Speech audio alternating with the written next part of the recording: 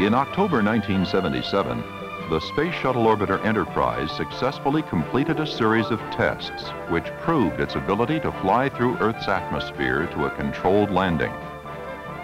Beginning in 1980, an unpowered landing on Earth will be the conclusion of a routine space mission for an operational space shuttle.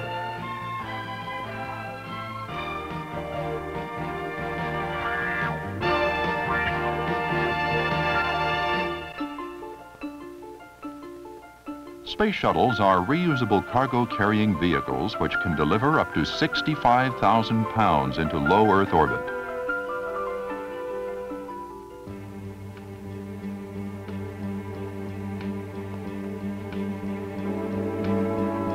Shuttle missions will begin from either of two launch sites, at Kennedy Space Center in Florida or Vandenberg Air Force Base in California. 3 main orbiter engines and 2 solid rocket boosters furnish power for the ascent phase.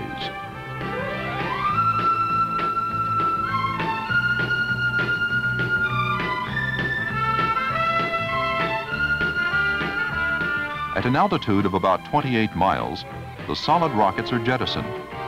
They parachute to a landing in the ocean and are recovered for reuse. Shortly before injection into Earth orbit, the external propellant tank is separated to impact in a predetermined remote ocean area. Orbiters will operate at altitudes between 100 and 600 miles for periods of up to 30 days. A standard sea level atmosphere and a shirt sleeve environment are provided for the men and women crew members, as well as the accompanying non-astronaut scientists and technicians who will occupy living quarters on the lower deck. Once in orbit, an orbiter's cargo bay doors will open, readying the contents of the 15-foot diameter by 60-foot length cargo bay for operations. On a delivery flight, the mission and payload specialists can check out each satellite and propulsive stage before release, using instruments on board each orbiter. Then they can use the orbiter's remote manipulator arm or an alternate ejection device to lift the satellite out of the cargo bay, place it clear of the orbiter, and perform any final checkout operations. Satellites which are to operate in high-altitude orbits will use attached propulsive stages after being delivered to a low altitude by a shuttle. The huge orbiter cargo bay will accommodate multiple payloads, which will increase cargo carrying efficiency and enable users to share the cost of space transportation. Here, an orbiter carries a meteorological satellite and 2 Department of Defense Navstar satellites for its worldwide navigation network. Additional cost savings can be realized by new payload designs, optimized to match the cargo bay's large diameter. Shuttles will also fly missions in which orbiters, with space laboratories installed in their cargo bays, operate in orbit from a few days up to a month.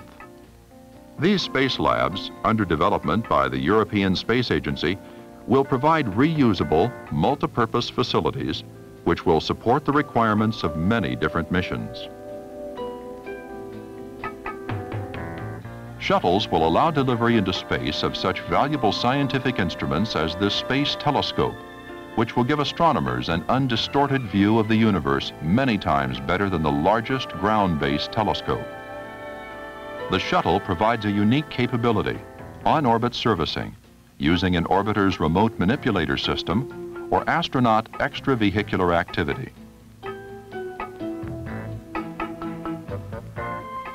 Modularized satellites, such as this Earth Resources Observatory, can be serviced in an orbiter's cargo bay using an exchange mechanism with a remote-controlled rotary magazine which carries replacement parts.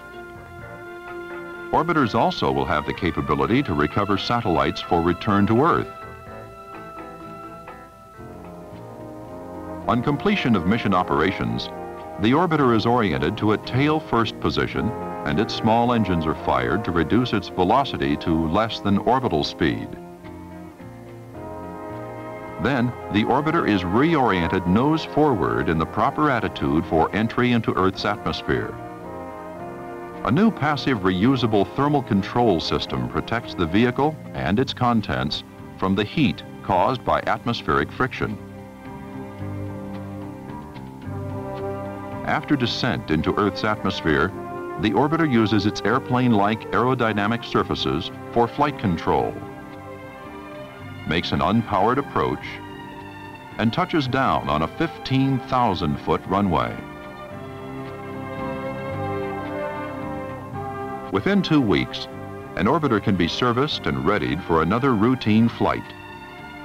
This rapid turnaround will allow 60 shuttle flights a year with a fleet of only 5 orbiters, a reusable space transportation system which will eliminate the need for a score of different expendable boosters and the production of hundreds of units. The possibilities and potential benefits of space operations challenge the imagination. Space industrialization is viewed as a logical step following the achievement of routine weekly shuttle flights to Earth orbit.